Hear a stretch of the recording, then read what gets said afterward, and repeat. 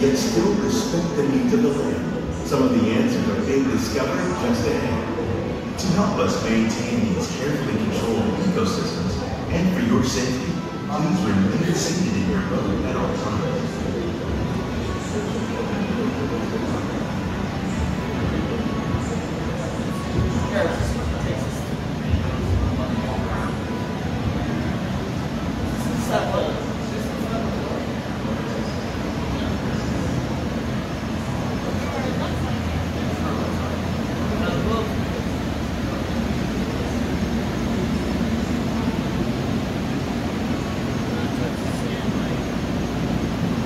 Welcome to our living laboratory, where scientists from Epcot and the U.S. Department of Agriculture are exploring innovative ways to produce bountiful harvests now and into the future.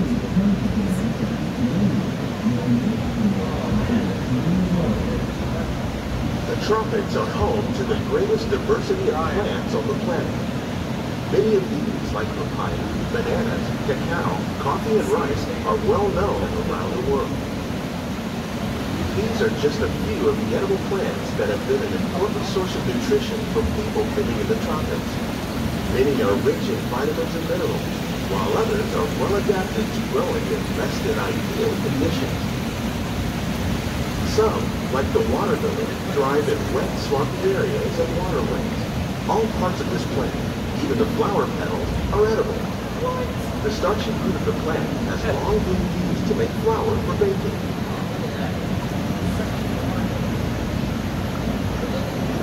One day, many of these lesser-known tropical plants may be as important as the bananas growing on both sides of the boat.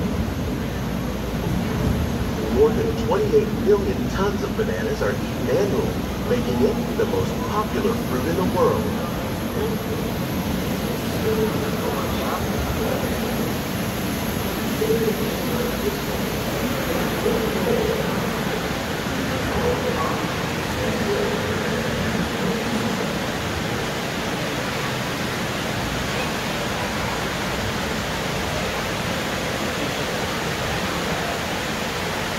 When you consider farming, you probably don't think of fish, but fish farming, or aquaculture, accounts for nearly half of all the species consumed globally. Tilapia, bass, and catfish, like the ones you see here, are three of the more popular crops raised by fish farmers. The sustainable system we use here recycles the water in the tanks. As a result, we're able to save millions of gallons each year. Our small fish farm produces nearly 5,000 pounds of fish each year to serve in restaurants around Walt Disney World. Innovations like this one can play an important role in our efforts to produce bountiful harvests and still protect natural resources.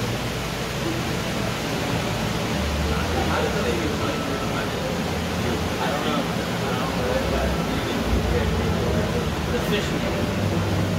Exactly.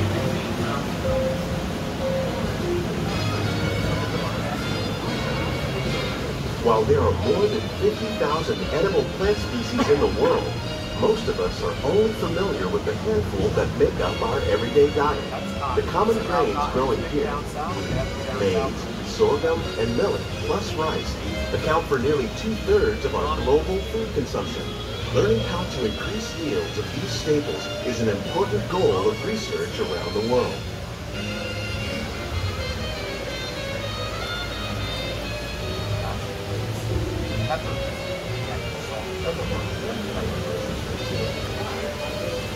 These plants are definitely on their way up. Innovative growing techniques like these increase yields while more efficiently using resources like water, fertilizer, and pesticides. Another innovation at work here is our integrated pest management program. By populating our greenhouses with beneficial insects that prey on harmful pests, like aphids and flies, we are significantly reducing our reliance on conventional pesticides. We're growing these crops using our nutrient film system. This technique precisely controls and recycles water and nutrients. With it, we can produce over 27,000 heads of lettuce a year in this one small area.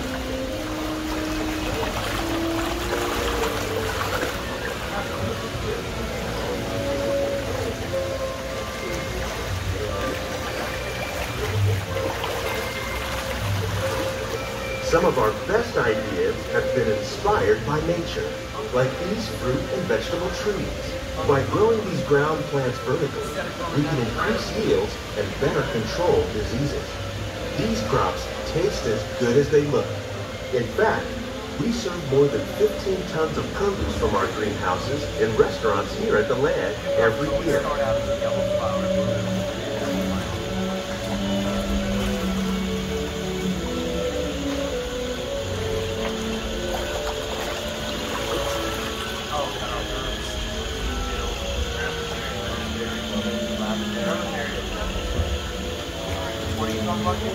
The future of agriculture may include innovative ideas like this vertical growing system. Plants grown in this way use a fraction of the space required by traditional growing methods. That saves water and increases production. The aquaponics system on your left combines hydroponics with aquaculture. The fish provide a natural source of fertilizer for the plants, and the plants help keep the water clean for the fish. It's another great way to produce more while using less for the environment. In our lab, Epcot scientists are working with the U.S. Department of Agriculture on a number of innovative projects. The goal of these efforts is to produce higher yielding and better quality plants. On behalf of Walt Disney World, we hope you enjoyed this unique journey through our living laboratory. If you'd like a closer look, then check out the behind the scenes walking tour. It was a chance for the whole family to get up close and personal with the plants and growing techniques in our laboratory. Please keep your hands and feet inside the zone and remain seated. These greenhouses represent just a fraction of the work being done worldwide to produce bountiful harvests for our growing population. Scientists, farmers, and even backyard gardeners are doing their part to improve the quantity and quality of foods that we all rely upon.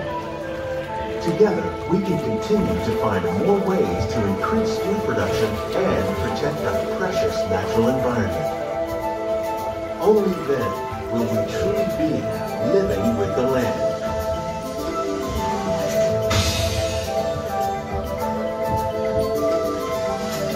On behalf of Walt Disney World, we hope you've enjoyed this unique journey through our living laboratories. If you'd like a closer look, then check out the behind the scenes walking tour. It's a chance for the whole family to get up close and personal with the plants and growing techniques in our laboratories.